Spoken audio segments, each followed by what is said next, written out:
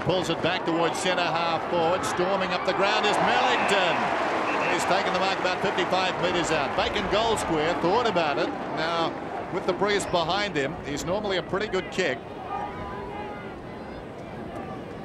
Here's the ball coming in against quality opposition. Sends it on its way. It finds those extra 10 metres. It's a goal. He'll go close. From right on the 50. It's another one.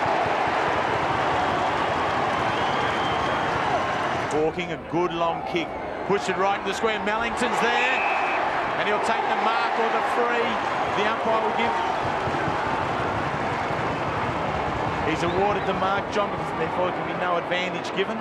Well, he can't call advantage when he's awarded the mark, Terry. That would be the reason the mark has been paid. He can only award advantage if it's a free kick. So he's obviously awarded the mark, so the mark has to stand. So there it is. Johnson could very well have picked up his second.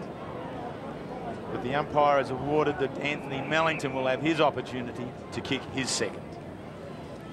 Straight in front. There it is. Mellington second. Fitzroy's fourth. So Frank Rombotis was waiting for that one. I think he sort of half expected them to go short and was ready to pounce when appropriate. Now Stephen O'Reilly is coming off. Brad Rose coming on. Rombotis has got another one. They're making the most of their opportunities here. Kicking goals from 40 and 50 metres out being the sole objective of the player was, and obviously if he's really close and he just hammers it over the line. And Mickey Dwyer coming through, wobbles it through. Mickey Dwyer's turned out to be a bit of a goal sneak. And Fitzroy, the advantage given. Cassidy feeds inside. Carter pushes forward. Mellington's in front, takes it. Fitzroy's working close has been very impressive. Their hands are sharp, receiving the ball in clean takes, being prepared to give it on again.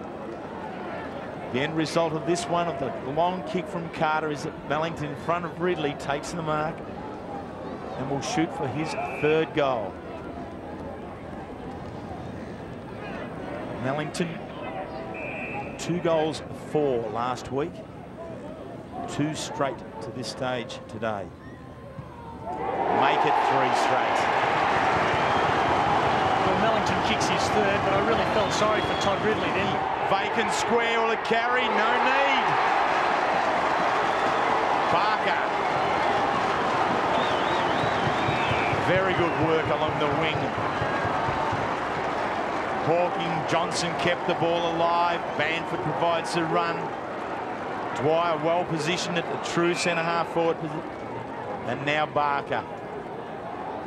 From 1 metre out. Goals.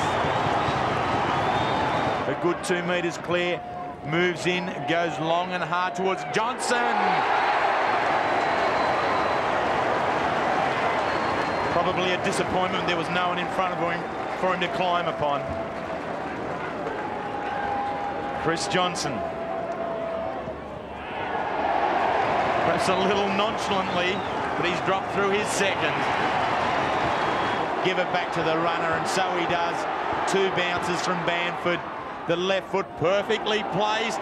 Mellington couldn't complete it. Takes it on the bounce, finds the room, puts it through. Mellington 4. But the ball now with Anthony Mellington.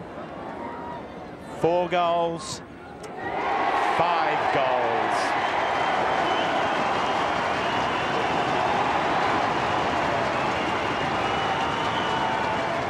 He's got the space. Rombotis, who's controlled the centre of the ground, to Mellington. Yes!